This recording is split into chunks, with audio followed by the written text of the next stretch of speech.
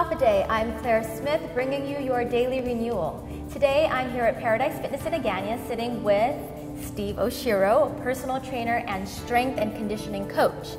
Thanks for joining me today, Steve. You're welcome, Claire.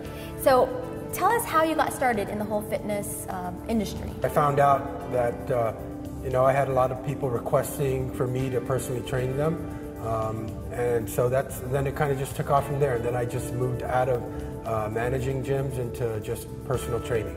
Okay, and so when it comes to personal training, I'm sure everyone sees you at the gyms working people out and with the cardio and the weights, but there's also a diet or nutrition that you include in your training? Sure. I always remind people that there are actually like 3-4 pillars to fitness, and that would be weight training or strength training, cardiovascular training, flexibility training, and the 4th pillar is nutrition. So you can focus on 1 or 2 of those, but if you don't encompass all 4, you're not going to get the best results. You're not going to be as fit as you could possibly be. So nutrition does play a very big role in your success in your fitness program.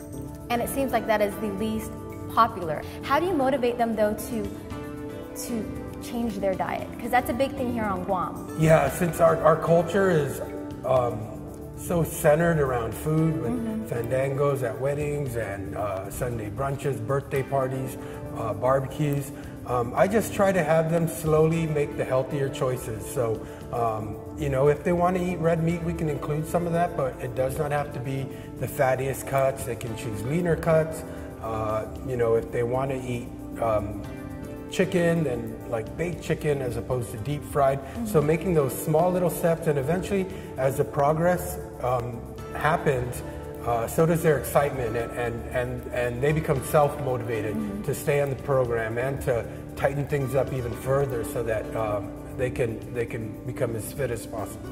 Well, before we close, is there any last words you'd like to share with our viewing audience? Yep, I'd like to thank SelectCare and Paradise Fitness for allowing us the venue and the opportunity to give you guys these tips.